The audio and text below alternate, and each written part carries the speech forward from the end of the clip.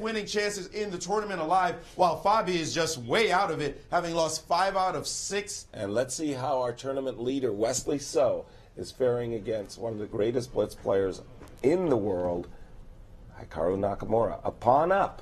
Yeah, Wesley mismanaged this position, but he still has some drawing chances here.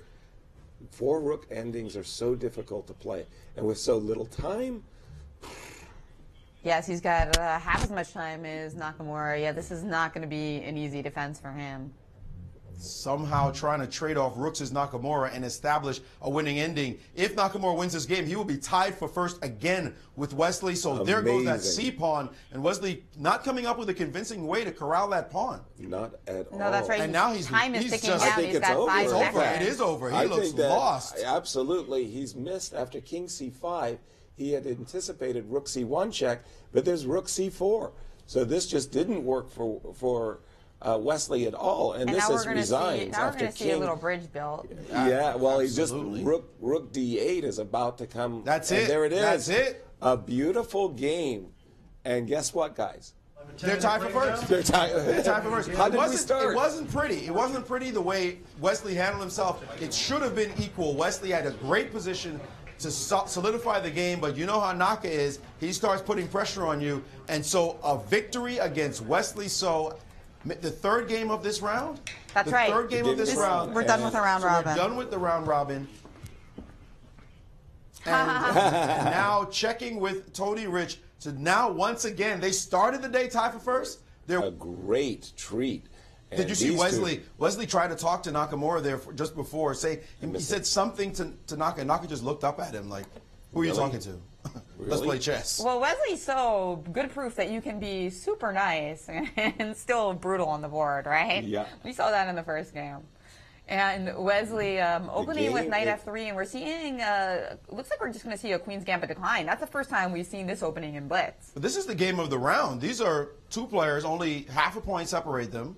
And if Wesley wins this game, he takes the lead in the tournament. Exactly. Naka leapfrogging Naka. So this is a huge game. The last game of this round.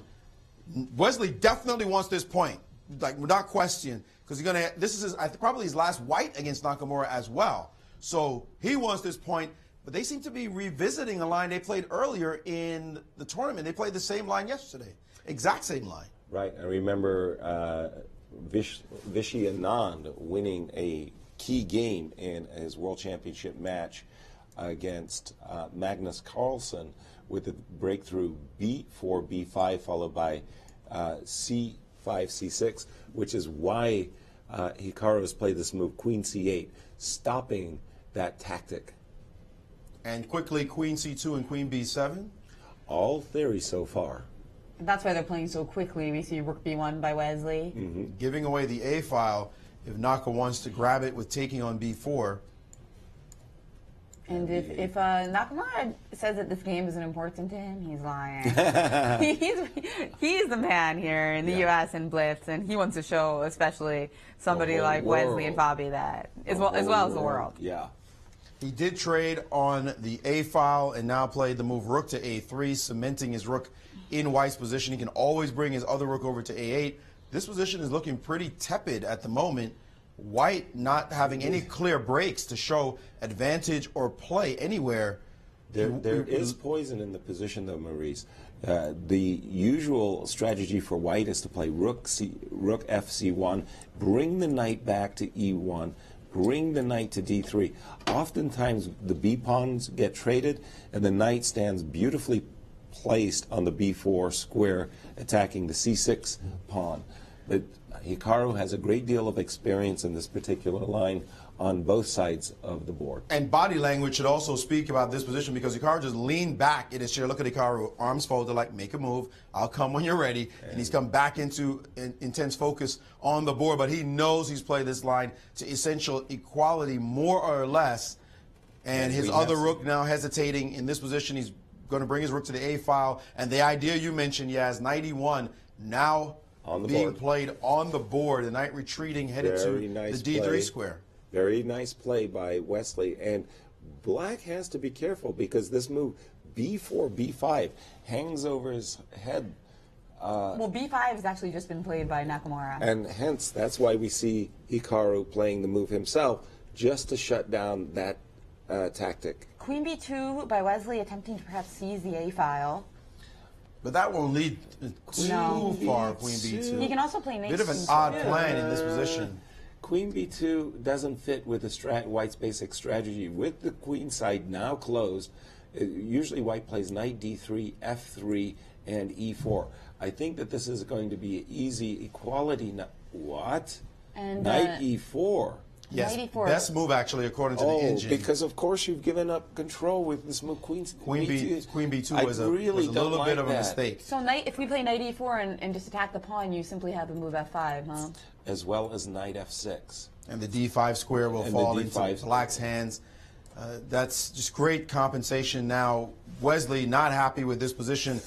This would be tremendous if Nakamura won this game. He'll take a 1.5 lead on Wesley, and I guess, yes, and also Garry, even if Garry won the other game, which is right in the opening right now, and the trade has happened. Because if you don't, then Knight C3 and Rook A2, and Black's starting to infiltrate himself. Yeah, let me just take a quick peek at Garry's game. As that incredibly still just in the opening. They're still playing very in the opening, slowly. very slow. Looks like another Scotch. That one not really another developed Scotch yet. with the Bishop E3. We'll go back to our fight for first place. And now there's a fight for the A file. What is the knight doing on C2? This knight is going to be gorgeous. This is just good for Black. Very, very good. And Wesley with that one slip, Queen and C2. There's been a trade, and almost hoping for maybe B takes A4, but even though you'd have a passed pawn, that would let Wesley's knight get back into the game with Knight A3 and Knight C4. So, guys, Hikaru is taking over. Slowly looking for an edge is Nakamura, but the key in this position is the position is so blocked. Yep. It's so blocked, it's very hard even to find a sequence that allows this bishop on E7, as now King F1 has been played, allows this bishop on E7 to get into the game.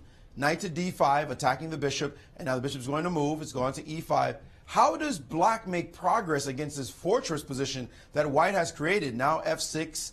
He would love to break the position somehow, but how does he make any real progress after the bishop is dropped back to the G3 square? It looks as though this is just drawn. It doesn't seem as though passive defense, any way to make real progress here. Lots of time on the clock. What just happened? He had this move Knight B4 because if Knight takes B4, there's Queen D1. If Maybe. Queen B4, Queen C2. Whoa! No Beautiful tactic. Hello. No fortress. No fortress. The king on F1 was a mistake. The king on F1, he's just shown it. That king marching over to the F1 square by putting it there. He set up his own self-mate. And now he's busted. Now Nakamura just stole this pawn with his tactic, and we should go back just 1 second just to show the audience right here. After knight takes on D4, you cannot take with the knight. You can't take with the knight because of queen to D1 mate. And by the way, that was the key. The king going to F1, and Nakamura spotted the tactic, and that changed the whole evaluation of the position. That's right, and he could have played it the move before, but no reason not to throw an F6 because there's once you play F6, it's not even if Wesley saw it at that moment, there's nothing he can do about it. Naka's he has to winning retreat now. the bishop. Naka's winning, a huge tactic. And he's so alert tactically. He'll win this game. He'll take over complete command of the tournament. Just play Queen A2, dominate the white queen, so there's no counterplay with Queen A5 and checks and stuff. Queen A2, dominate the game, and with pawn in hand, Hikaru is going to just cruise to victory in this game. So let's take a look at Garry's game then, because it looks like Nakamura, wow, he found that nice tactic in a simple-looking position. Just queens, and now he has a real advantage in this position. And Wesley trying to defend that A-pawn is galloping down the board. But wait a minute. Bishop D4 on the board would win the game. Bishop D4 looks, nice look one, at that. That's Juicy. beautiful. And there it is. A winning move. Gorgeous play. Forcing resignation as the A-pawn will queen. Nakamura taking control of the tournament with that win. Beautiful finish. Study-like finish there. A2 would have allowed Wesley the tempo he needs to be able to play and cover the A1 square. So that was why this final move, Bishop D4, is so sweet. After king takes A2, your bishop can't get not back help to cover out. the That's why the A1 bishop went square. to D4. So you deflect the, Beautiful. bring the king to That's D4. a big lead now. 1.5 with only 3 games left. Nakamura, just amazing. So that's how he won his game. Now it's time. Can he do this against the leader? Wesley, so already a hero in my book. I mean, a lot of people counted him out of being the champion here in the Ultimate Blitz Challenge, but he's shown what he's made of, and that he can play classical or blitz with the best of them. Just fantastic. Absolutely. You know, we could practically write a tournament book on this, just on the blitz. Oh, I mean, that's what's crazy. Yeah. I mean, there's so many tactics, and honestly, it's very instructive, the blitz, for amateur players because there's more blunders in tactics. And we Wesley needs a win on demand. are we going to see another Queen's Gambit declined? No, that was an A6 Slav, an A6 Slav on the board right now. And knight C3. And Bishop F5. So this is giving Hikaru an opportunity, if he wants to play an exchange Slav with CD5. That's not his style, and he should be true to himself and not be playing for the draw, but just play for the advantage. That's right. I mean, especially in blitz. And Queen B3 is on the board. and Rook to rook A7, that unusual looking rook move that has become extremely popular in this line, guarding the B pawn in the most efficient way. And now knight to H4, attacking the bishop. Bishop dropping all the way back, allowing white's bishop to jump to the D3 square. Not an opening to show newcomers to the game. Rook A7, bishop back to C8. I mean, wait till your students are 1600 or so, 1800 until you teach them anything like this. At some point, black wants to play the move B5 if allowed. So that is something that white will be on the watch for. But black has to do it just at the right time. And he's taken first on C4 and played B5 in the position now. Dropping back is the bishop. Oh, he's going to want to follow up B5 at some point with C5 to unbottle his pieces. That bishop on C8 would love to go to B7. That knight on B8 would love to come to D7. Well, it has done so. Knight on D7, A4. Naka just needs a draw. Let's keep that in mind. He just needs a draw to win the tournament, and he knows it. B4, knight dropping back to B1, and that C4 square is going to be a bit of a problem. And there's C5, as you mentioned, Jen, on the board now. Yeah, he'd love to play C5 before developing the bishop in case you take, but Save yourself a tempo by recapturing with the Interesting bishop. situation, allowing the potential isolated pawn and bishop to B7. All of black's pieces, he's just a tempo away from playing bishop E7 and castles, and now he's decided to go for that isolated pawn with takes on D4, challenging white after a trade now. Bishop takes. And Wesley pausing because there is a capture on E3 to be considered. Kind of hard to believe he can play that move. That he has recaptured the bishop. Actually, the Indians gave D takes E3. Greed is good as far as Indians are concerned, but humans want to play positional chess, and this move, not capturing E3, might have been the chance that Wesley needed, but he played very quickly there without considering the capture for too long, and the Indians say that now he's basically equalized the position, but he could have had an edge if he had stolen that pawn on E3. That would have been a big gamble. It would have been a big gamble, but he might have needed to do it given the tournament situation. well, but there's still some imbalances in this position, so I don't hate the scenario for Wesley So here. Yeah, but it's very close now. Yeah, he's playing against the isolated queen pawn, keeping the position somewhat imbalanced when he's in a must-win situation. Hard to see him winning It really this is. kind of position. It Naka really just is. trading off pieces now. He definitely missed a big chance. He does have, like you said, the isolated queen pawn, but it gets theoretical in these kind of positions. And Naka, as a great defender, there he goes. Bishop to E3. I think Threatening D5, so we expect knight D5 posting up. Absolutely.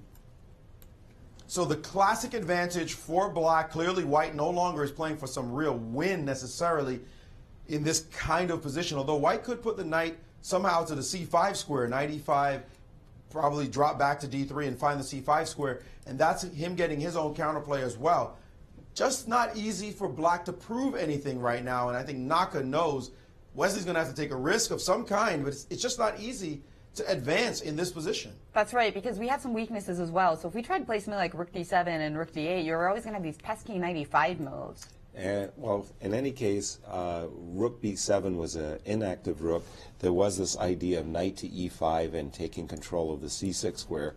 So that was why Wesley felt obliged to trade off a pair of rooks. Now this queen c4. I'm a little surprised by that move, queen c4. Whoa, did Wesley play knight back to b6? He did, allowing What this is move, that? queen c7. And C7. and that did happen. And suddenly the advantage is turned, and I very much like White is back. White White Yeah. is back. These positions are very hard to play, and Wesley just did not find his best chance here. He has to trade. He thought perhaps that after queen c7, rook c7, maybe he thought that a4 was dropping from the position. After bishop I don't think he d8. even looked at this move. After bishop d8, we're taking on a4, and we also are threatening to take on b2, but I think you have a well-timed b3 move. Absolutely. And so after knight a4, yeah. No, you just play this rook behind this pawn, and now knight takes. Oh, okay, I see. I thought you were going to go the other way. Yeah. So knight a4 now, and Rook you're just takes going b4. to take back on b4. Yeah. But Nakamura is pausing. He is considering whether he should stick in the move b3 and then take the pawn on b4. Well, in either case, the knight would. You know, there's a find its move way here. to The engines D5. are pointing out the move d5 right now. d5, a crazy idea, but the knight is trapped. That knight on a4 is trapped, and Nakamura smells the moment. There's no question. He's looking at this opportunity and wondering where it leads, and it's actually quite good for him. This knight gets caged.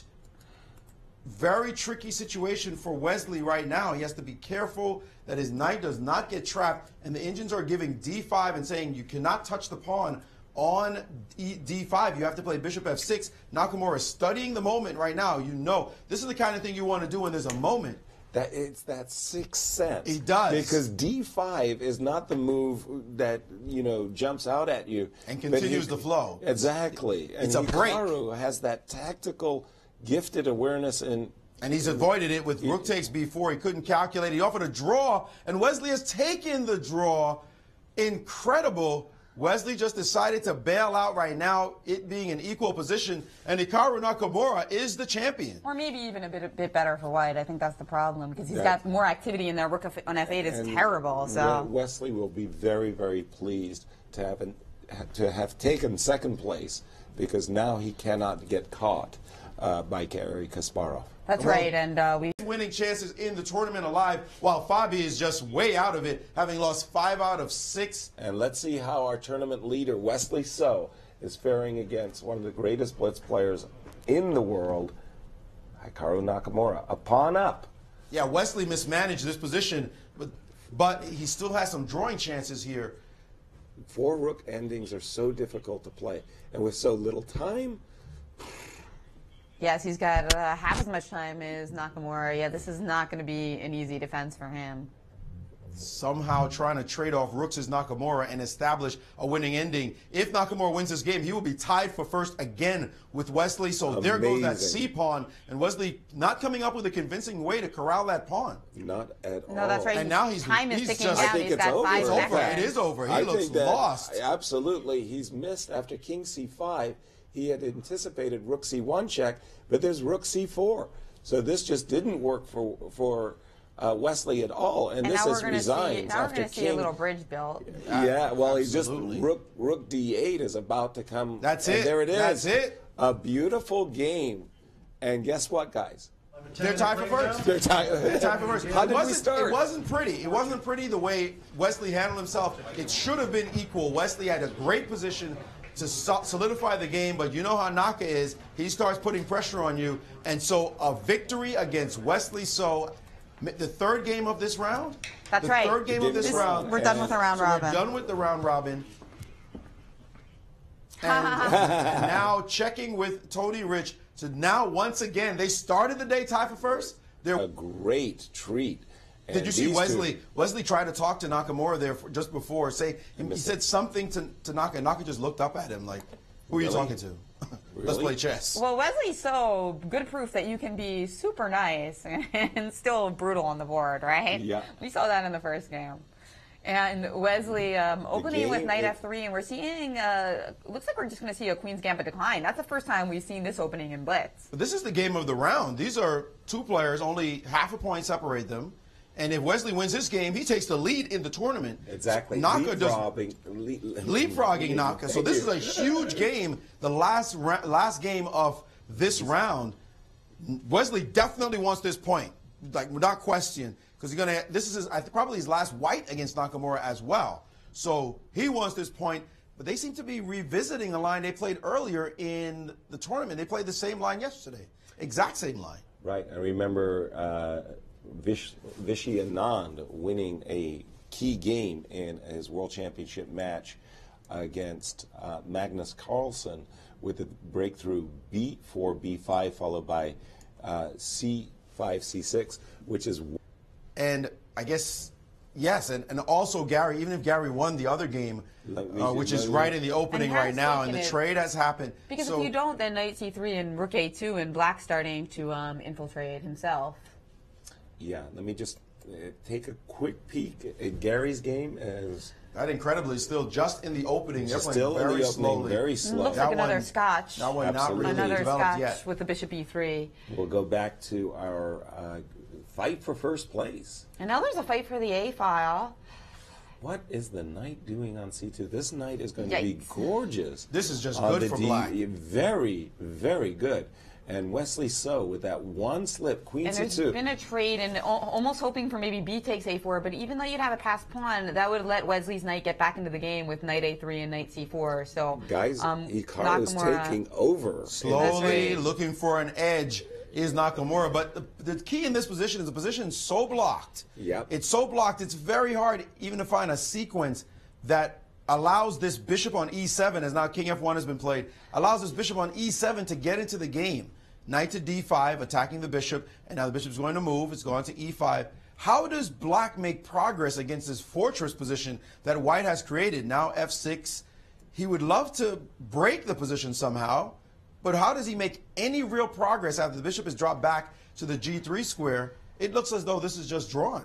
It doesn't seem as though there's defense, any way to make real progress here. Lots of time on the clock. What just happened? He had this move knight b4 because if knight takes b4, there's queen d1. If Wow. queen b4, queen c2. Whoa! No Beautiful fortress. tactic. Hello. No fortress. No fortress. The king on f1 was a mistake. The king on f1, he's just shown it. That king marching over to the f1 square by putting it there. He set up his own self-mate. And now he's busted. Now Nakamura just stole this pawn with his tactic, and we should go back just 1 second just to show the audience right here. After knight takes on b4, you cannot take with the knight. You can't take with the knight because of queen to d1 mate. And by the way, that was the key. The king going to f1, and Nakamura spotted the tactic, and that changed the whole evaluation of the position. That's right, and he could have played it the move before, but no reason not to throw an f6 because there's once you play f6, it's not even if Wesley saw it at that moment, there's nothing he can do about it. Naka's he has to winning retreat now. the bishop. Naka's winning, a huge tactic. And he's so alert tactically. He'll win this game. He'll take over complete command of the tournament. Just play queen a2, dominate the white queen so there's no counterplay with queen a5 and checks and stuff. Queen a2, dominate the game, and with pawn in hand, Hikaru is going to just cruise to victory in this game. So let's take a look at Garry's game then, because it looks like Nakamura... Why Hikaru has played this move, queen c8, stopping that tactic. And quickly, queen c2 and queen b7. All theory so far. That's why they're playing so quickly. We see rook b1 by Wesley. Giving away the A file if Naka wants to grab it with taking on b4. And if Nakamura says that this game isn't important to him, he's lying. he's the man here in the U.S. and Blitz, and he wants to show, especially somebody like Wesley and Bobby, that as well as the world. Yeah. He did trade on the A file and now played the move rook to a3, cementing his rook in white's position. He can always bring his other rook over to a8. This position is looking pretty tepid at the moment. White not having any clear breaks to show advantage or play anywhere. There is poison in the position, though, Maurice. The usual strategy for white is to play rook fc1, bring the knight back to e1, bring the knight to d3. Oftentimes, the b pawns get traded, and the knight stands beautifully placed on the b4 square, attacking the c6 pawn. But Hikaru has a great deal of experience in this particular line on both sides of the board. And body language should also speak about this position because Hikaru just leaned back in his chair. Look at Hikaru, arms folded like, make a move. I'll come when you're ready. And he's come back into intense focus on the board. But he knows he's played this line to essential equality more or less. And his other rook now hesitating in this position. He's going to bring his rook to the A file. And the idea you mentioned, Yaz, knight E1 now being played on the board. The knight retreating, headed to the D3 square. Very nice play by Wesley. And black has to be careful because this move, B4, B5, hangs over his head. Well, B5 has actually just been played by Nakamura. And hence, that's why we see Hikaru playing the move himself, just to shut down that tactic. Queen B2 by Wesley, attempting to perhaps seize the A file. But that won't lead too far, Queen B2. He can also play knight. Bit of an odd plan in this position. Queen B2 doesn't fit with the White's basic strategy. With the queen side now closed, usually White plays knight D3, F3, and E4. I think that this is going to be easy equality. What? And knight E4. Yes, best move actually according to the engine. Because of course you've given up control with this move. Queen B2 was a little bit of a mistake. So if we play knight E4 and just attack the pawn, you simply have the move F5, huh? As well as knight F6. And the D5 square will fall into black's hands.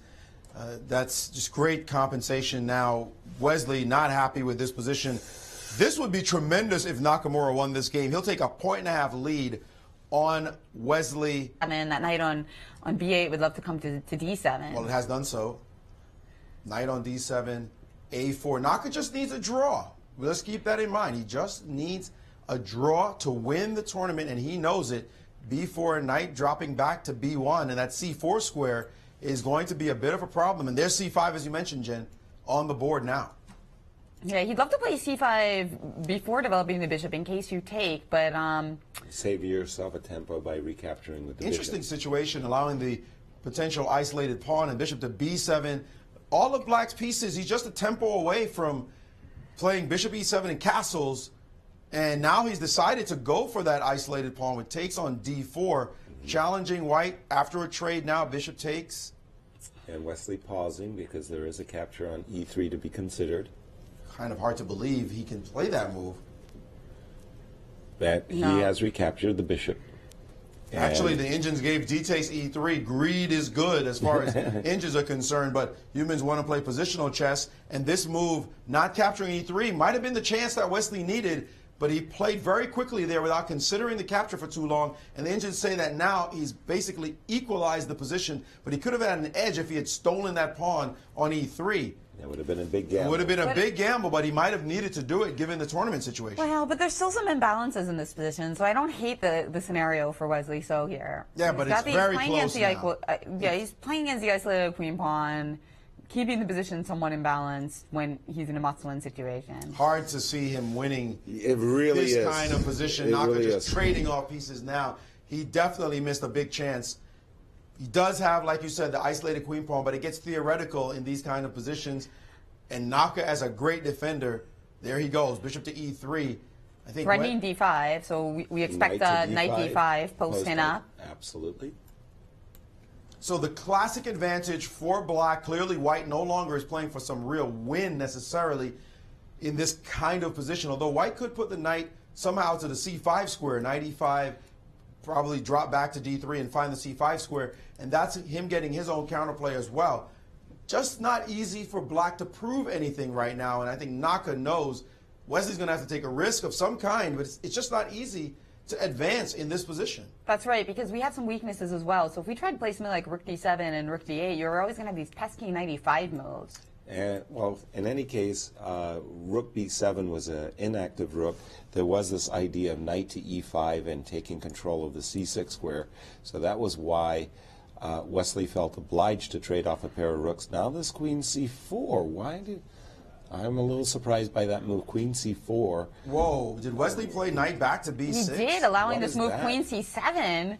And C7. And then, wow, he found that nice tactic in a simple-looking position. Just queens, and now he has a real advantage in this position And Wesley trying to defend that A pawn is galloping down the board.